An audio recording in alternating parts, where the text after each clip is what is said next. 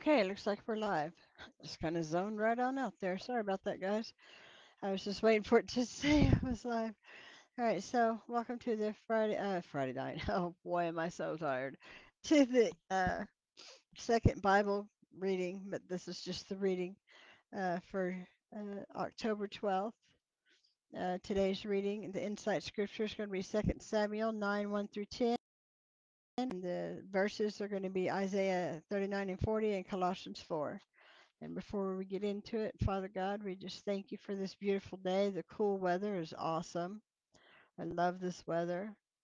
And Father, as always, we're just continuing to keep our prayers lifted towards Israel and to folks that are innocent bystanders that are getting affected by this war that have nothing to do with this war. Father, I just ask you to continue to keep them safe and put a hedge of protection around them.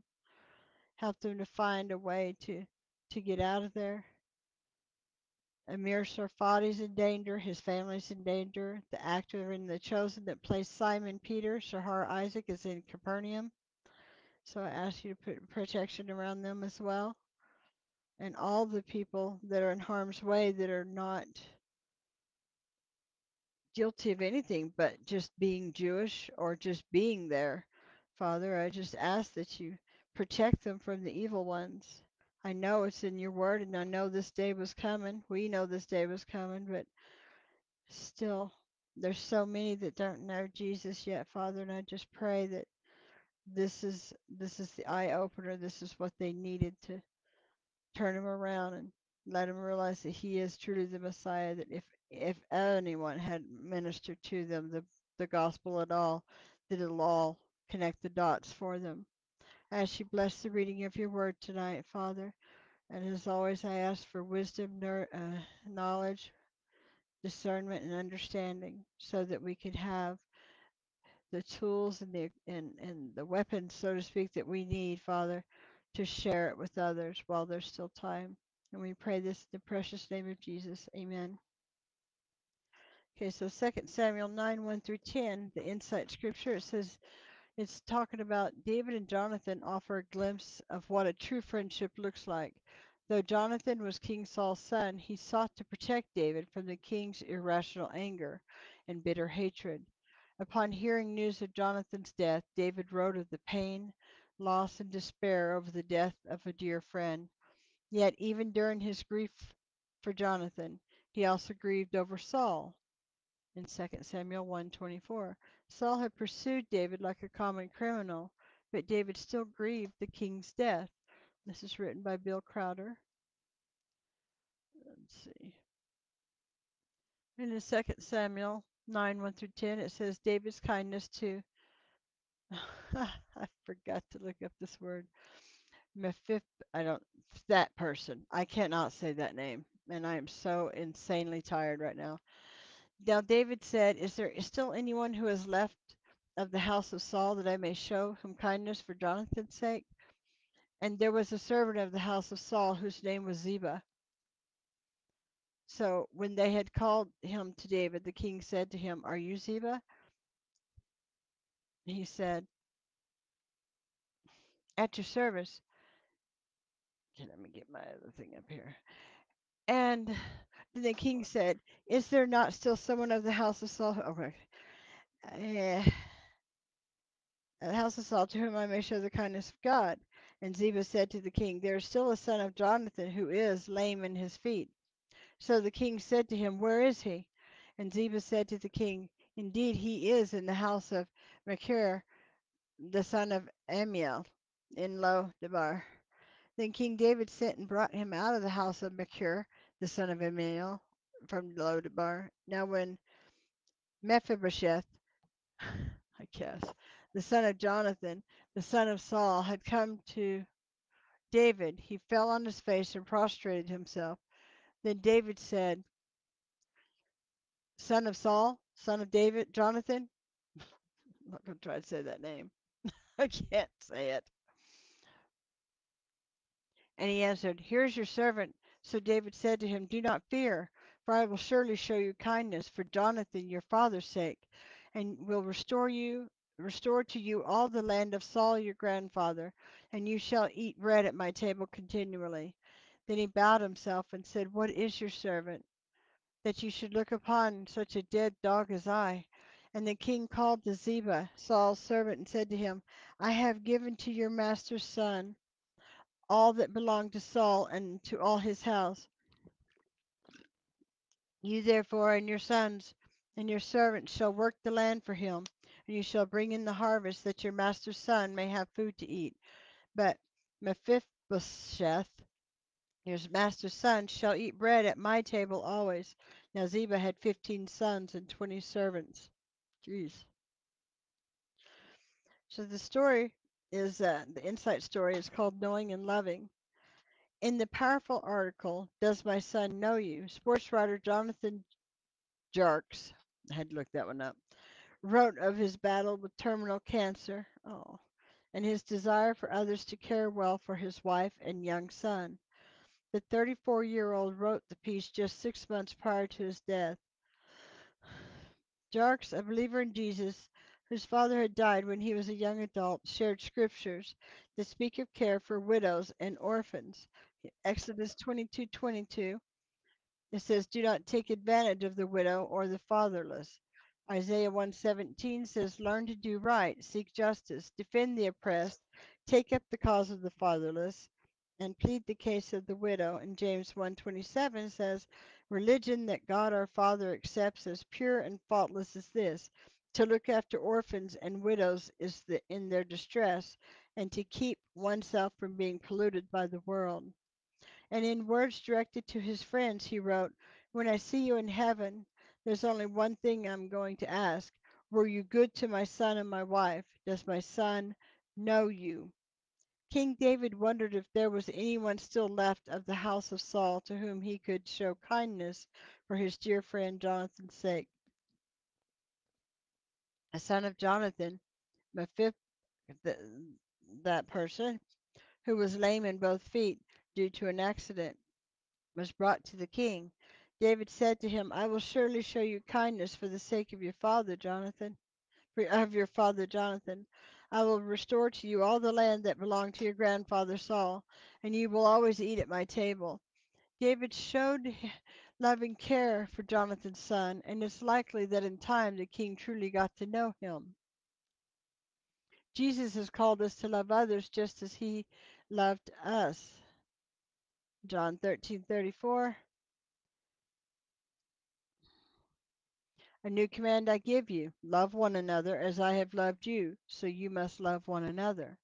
As he works in and through us, let's truly get to know and love them well. And this was written by Tom Felton.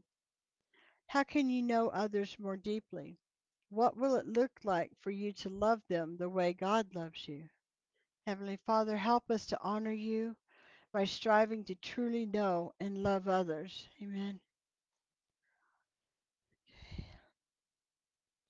So, picking up. Yes, I didn't want to stop reading last night because it was actually at a really good point.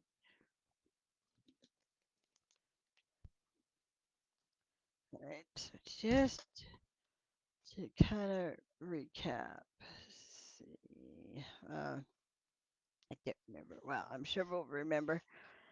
Isaiah 38. Let's see. Let me back this up a page.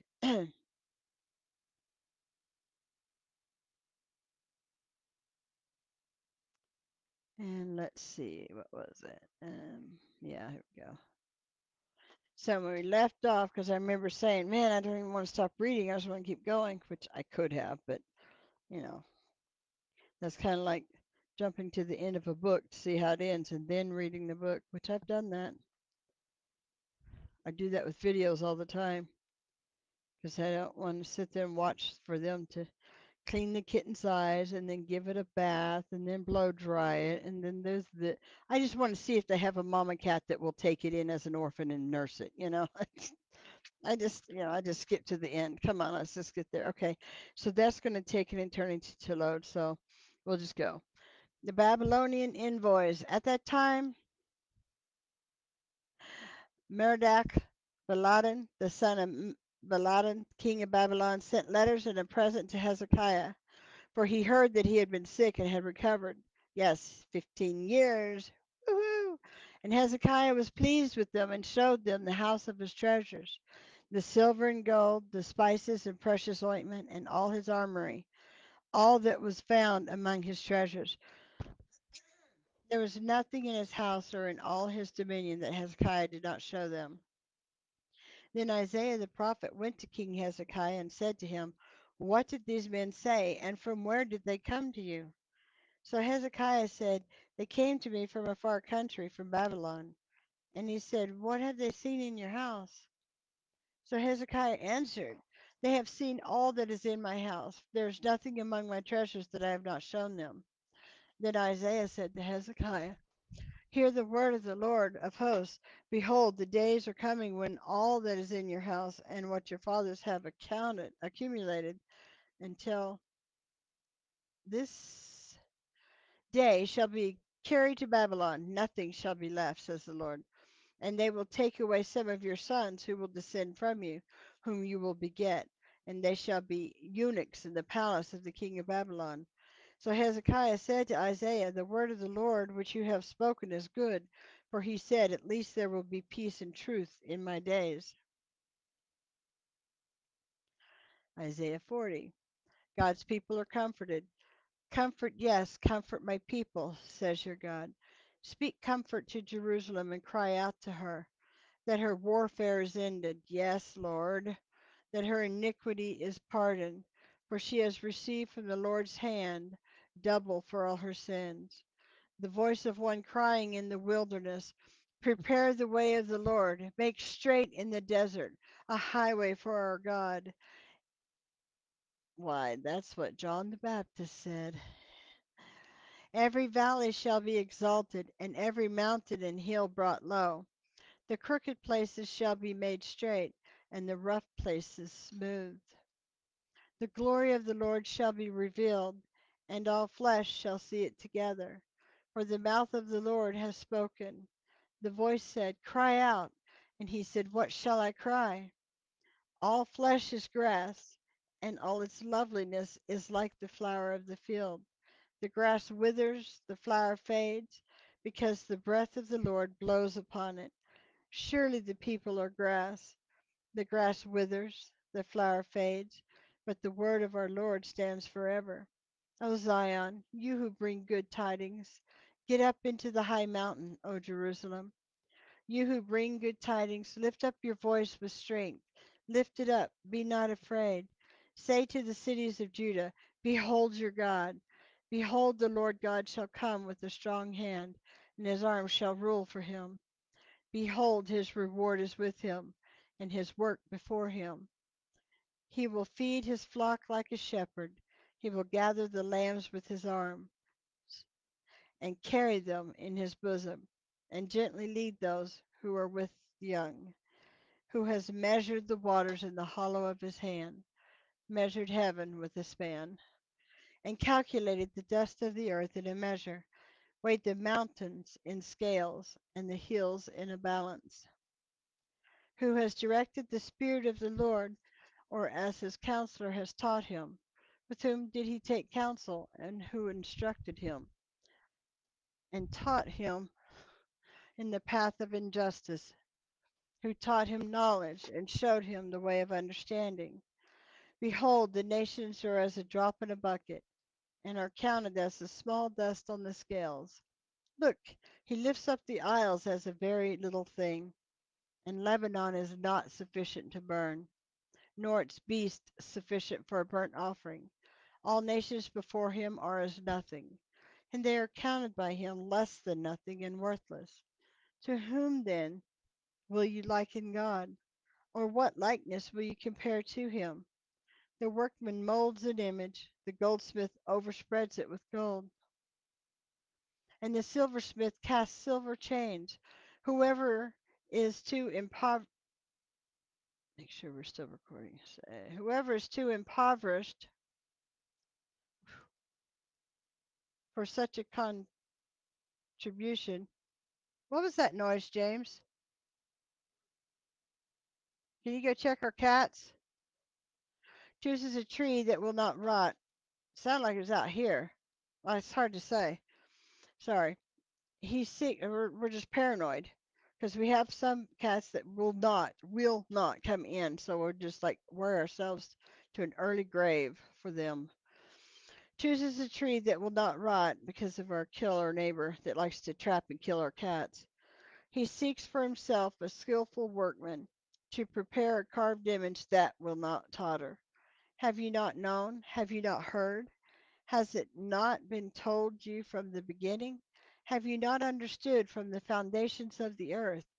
It is he who sits above the circle of the earth, and its inhabitants are like grasshoppers, who stretches out the heavens like a curtain, and spreads them out like a tent to dwell in.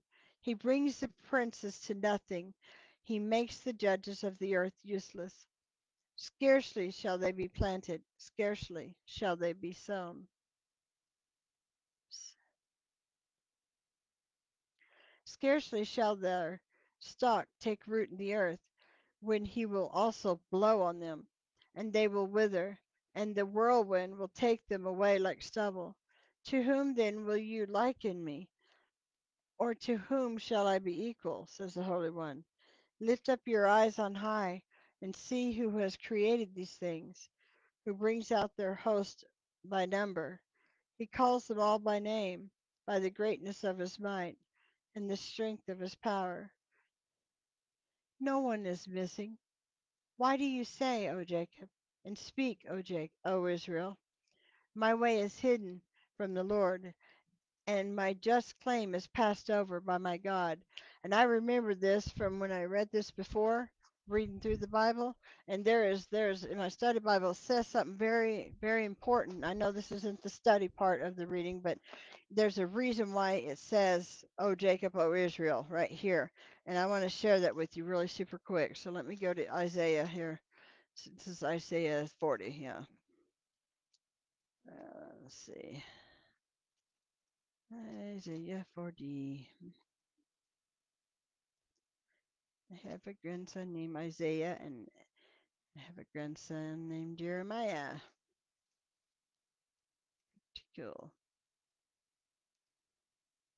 And when my daughter named named them in that order, she had no idea that was the order that they came in the Bible.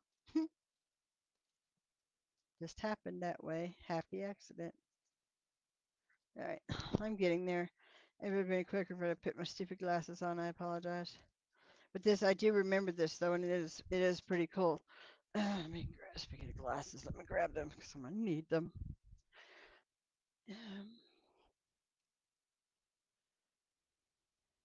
Okay, we're almost done, so just take a minute here. No, okay, well,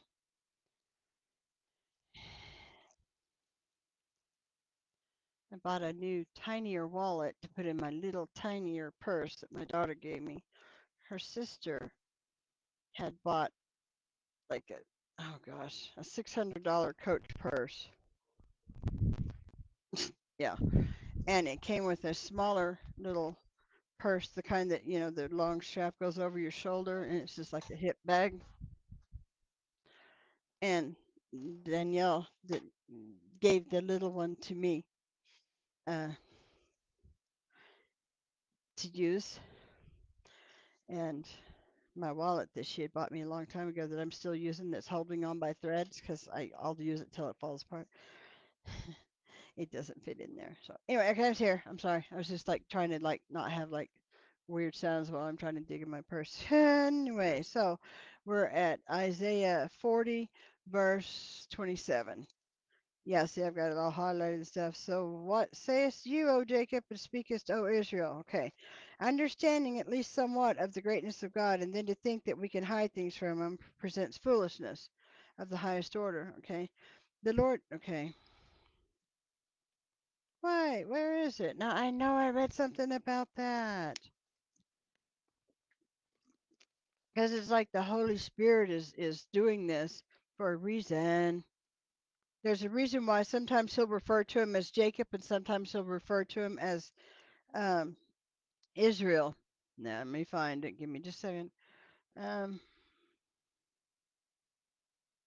mm, mm, mm. Oh, yes. We're getting ready to get to my favorite verse. Um, okay, well, I can't find what I was referring to, and I'm sure I'll come to it through this reading in Isaiah because I know it's in here. I know it's in here because I remembered this because he'll do it more than once, and so eventually we'll get to that. So when we cross that bridge, I'll point it out. So my way is hidden from the Lord, and my just claim is passed over by my God. Have you not known? Have you not heard? The everlasting God, the Lord, the Creator of the ends of the earth, neither faints nor is weary. His understanding is unsearchable. Here it is, 29 through 31. Other than Philippians 4:13, this is what I stand on. He gives power to the weak, and to those who have no might, he increases strength. Even the youths shall faint and be weary, and the young men shall utterly fall. But those who wait on the Lord shall renew their strength. They shall mount up with wings like eagles. They shall run and not be weary. They shall walk and not faint. Amen. Amen. I love that. I love that. That verse 31, Isaiah 40:31 is probably one of the scriptures that I love that gives me encouragement every time. Other than Philippians 4:13, I can do all things. And every time I say that, I can hear a mirror Safadi go, say all things. I can do all things through Christ who strengthens me. Okay, so now we're last scripture, Colossians 4, final greetings. Masters, give your bond servants what is just and fair, knowing that you also have a master in heaven. Christian graces. Continue earnestly in prayer, being vigilant in it with thanksgiving. Meanwhile, praying also for us, that God would open to us a door for the word, to speak the mystery of Christ, for which I am also in chains, that I may make it manifest as I ought to speak.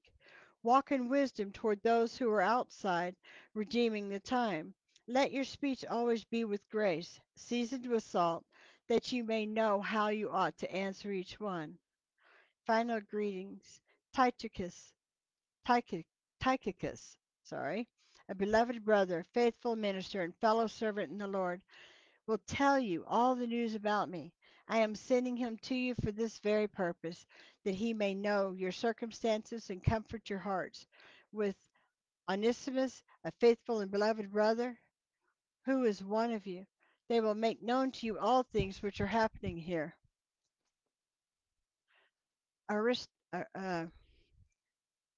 Aristarchus, Aristarchus, yeah. My fellow prisoner greets you with Mark, the cousin of Barnabas. You know what that reminds me of? Is there's the song "The Blessing." I think it's Carrie Job, right? I can sing it in Hebrew, but it's almost impossible for me to sing it in English.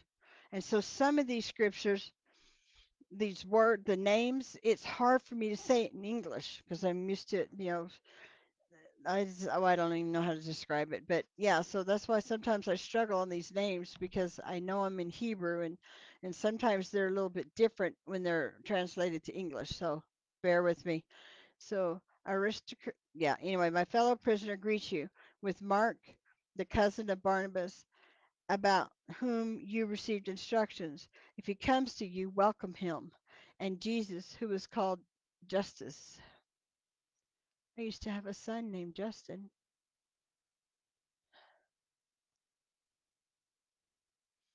These are my only fellow workers for the kingdom of God, who are of the circumcision.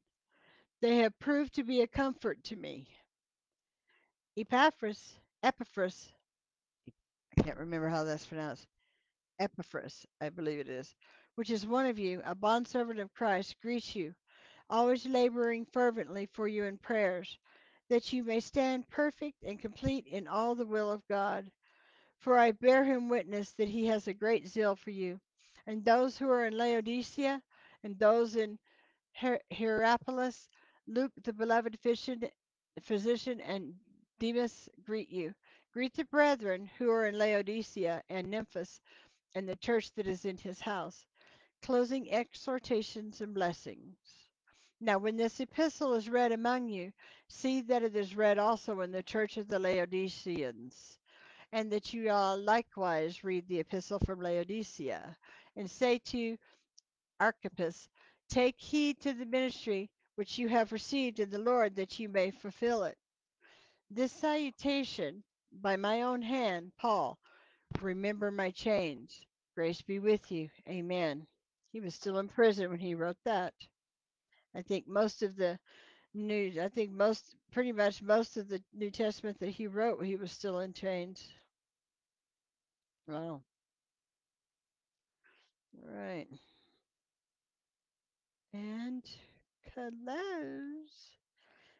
Wait, don't close yet. Oh, I'm going to show you something pretty cool since I've got you for another 3 minutes. I'm going to show you if I can get it to open back up. No, restart, restart. No, I don't need you to recover. No, no, no, no, no, no, no, no, no, no, no, no, no, no. Go ahead and close it. Please. Now open it. Okay.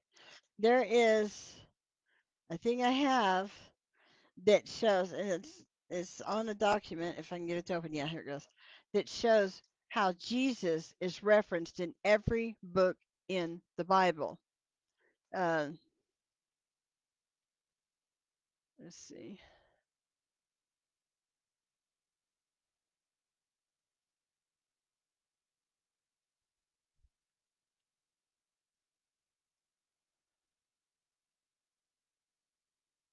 See, Habraka, Aaronic blessing lyrics.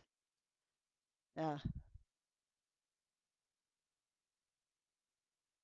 Um. Oh man, I had it open all this time. Um. Okay. Well, I'm not going to keep you for that. I'll find it and open it, and that really makes me want to dip stuff. I swear that irritates me no end. Oh, there it is. Yay! You thought I was going to let you go. All right. I'm gonna have to sit up in front of it. Okay, so in Genesis, Jesus is the seed of the woman, the breath of life. In Exodus, he is the Passover lamb. In Leviticus, he is our high priest. In Numbers, he is the pillar of cloud by day and the pillar of fire by night. In Deuteronomy, he is the prophet like unto Moses. In Joshua, he is the captain of our salvation.